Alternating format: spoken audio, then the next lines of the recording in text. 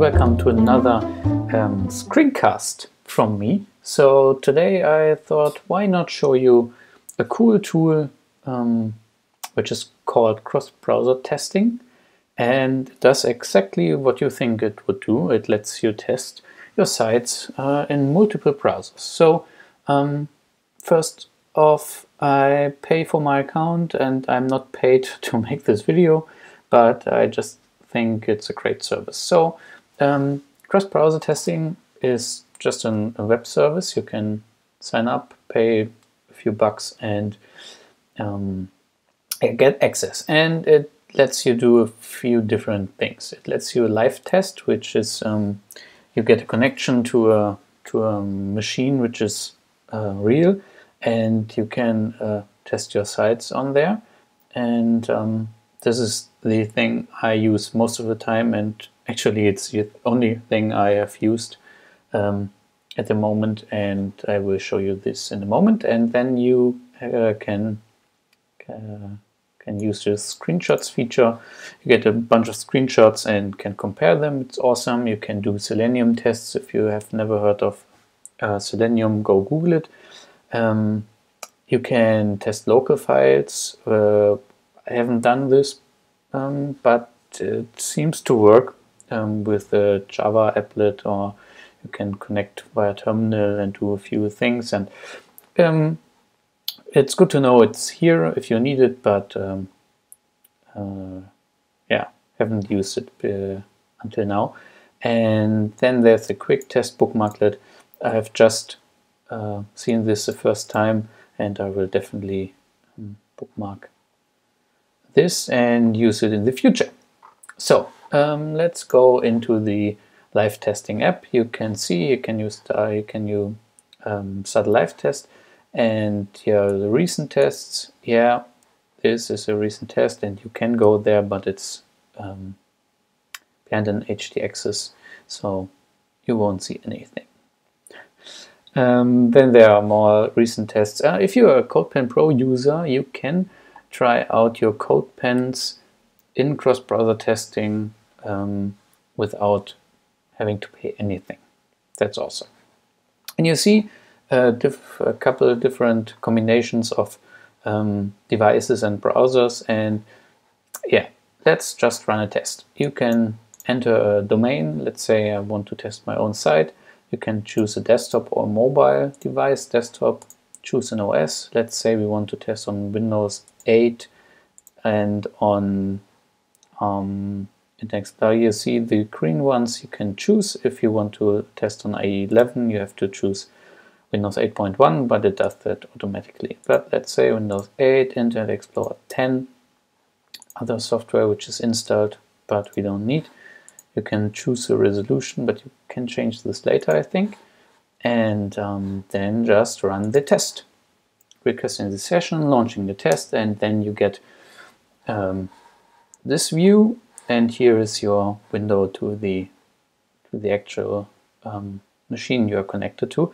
If I scroll the cross-browser testing site, and you can hit this scale to fit, and then the that doesn't work. It should scale this window to your browser window. Oh, okay, you can. Yeah, so nice. Okay, nice. And if I haven't turned this on, it's just how big it is. So this is my site in Internet Explorer 10. You can just click in here, and then you can scroll, hover over things. It's a little bit laggy, but basically it just works. So you can use so many different devices and operating systems and browsers and all the different combinations of those. It's awesome. I think it's way better than to buy a bunch of devices. And sure, it's nice and good to have a few different devices to test on it, because it's just another feeling. But if a client says, hey, on my Android XY10 whatever, there's a little bug, then you can go right into here and see the bug instead of buying a device and running the OS or something like that. And it's really nice to quickly test a couple of things and just see if everything's working.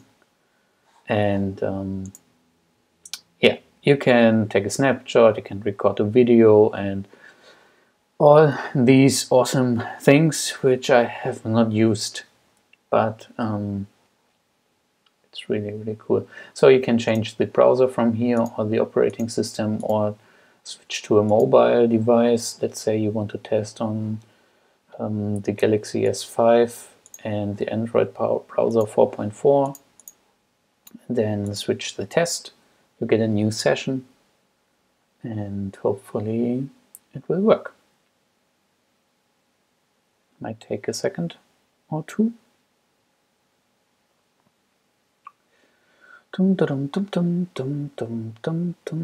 So it looks like cross-browser testing went down.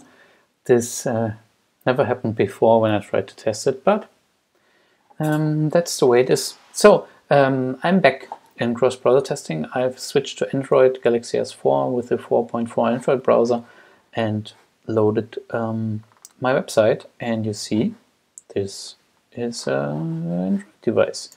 You can scale to fit.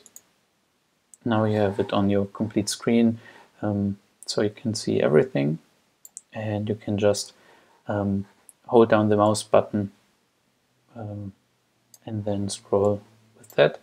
Not sure, maybe the scroll wheel is also working. No, you have to drag with the mouse. And as you can see, a little bit laggy, but it works good enough to see if everything's okay. It's not good to try out if the animations are really nice or something like that, but it works to see if the alignment is right and if something's broken or so.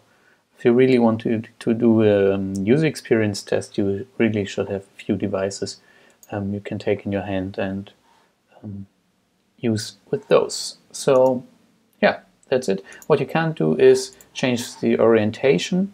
There's an FAQ or something like that in the somewhere here on the site which explains why you can't do this, but yeah, it's fine, I guess. I've seen there's a free trial, so you can try crossbrowsertesting.com and see if you like it, and then switch to a regular account. I really recommend it, and it's an easy way to test on a few different devices and operating systems. So thanks for watching, and see you next time. Bye.